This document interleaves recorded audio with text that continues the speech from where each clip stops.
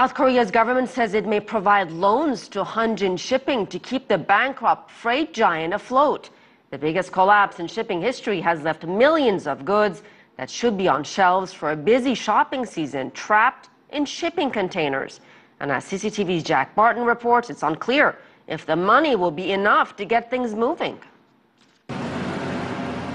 The equivalent of 270,000 standard-sized shipping containers of Hanjin cargo is now either stranded at sea facing seizure at port or already in the hands of creditors. It all adds up to a supply chain crisis. If one component is trapped in a Hanjin ship, it means they can't supply that component. If you can't supply the component to the factory, then they can't make the product. And if they can't make the product, it can't circulate for the consumer. Even in countries that don't mark Christmas, the end-of-year shopping season just got a bit less merry. It's close to the end of the year. Particularly after September, there is an increase in consumption in America, China, and this country.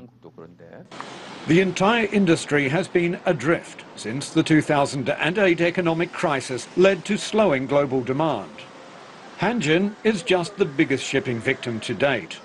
Executives in the building behind me are no doubt holding many meetings on the limited options they now have, one of them being a potential merger with Korean shipping giant Hyundai Marine.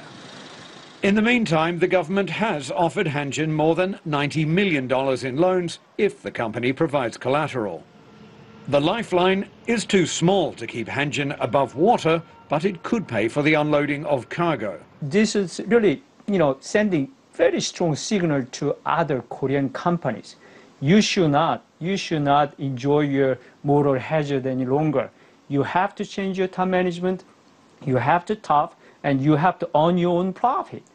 While big Korean conglomerates learn a lesson, retailers rush to find alternatives. Lots of retailers in the U.S.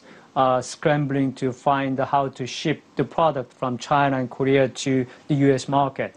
Which all takes time.